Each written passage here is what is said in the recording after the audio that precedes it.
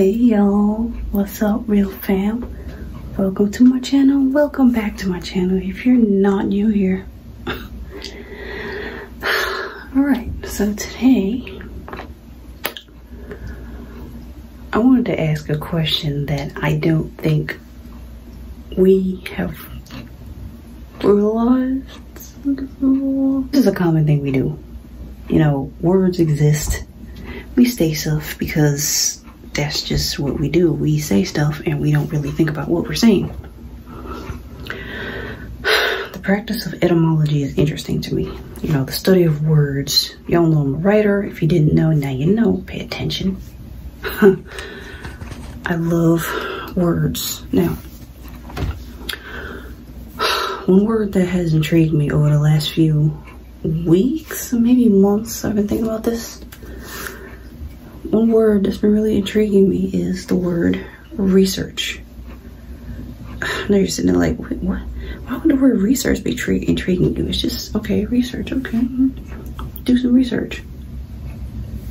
Yeah, we say it all the time, right? We see a topic, we see something we want to know more about. And what do? What do we tell everybody? We say, oh, go do your research. Go do your research. Go look it up. Google it. Yeah, you know what I mean. So we say research. Now, what we don't really think about is the word research, literally. Think about it. That word re and search is two words, re and search. The prefix re means before, right?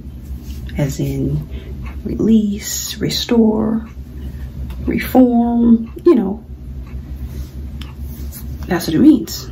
So as far as searching, think about what we're doing when we search. When you search, you're looking for answers. So you're looking for an answer or something, you're looking for a conclusion, you're looking for that something you can kind of, you know, finish a sentence with. You're looking for that period to put at the end of a sentence when you research. You're looking for a conclusion, you're looking for something. Now think about the word re and search. Why are we searching again? The word research literally means to search again. Right? Think about that. Why do we constantly say that we want to search again? We're looking for a new topic. We're looking for a topic, you know, let's say we're just looking up whatever. Let's say we're looking up natural hair.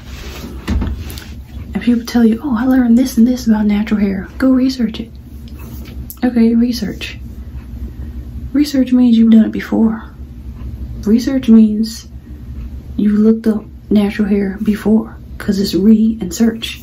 You're not searching, you're researching. Why does that term exist? Yo, I don't know.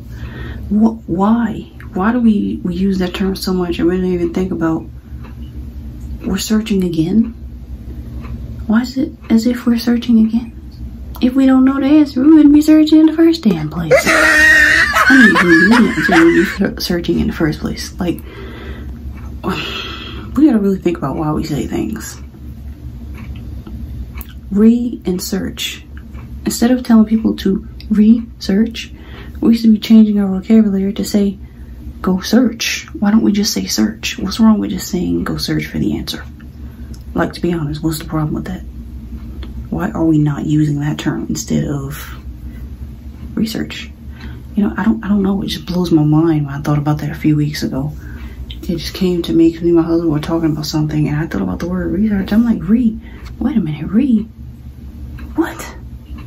Why are we researching? We're not researching anything. We're looking for the first time. We're searching for the first time. We're discovering for the first time. We're not anything.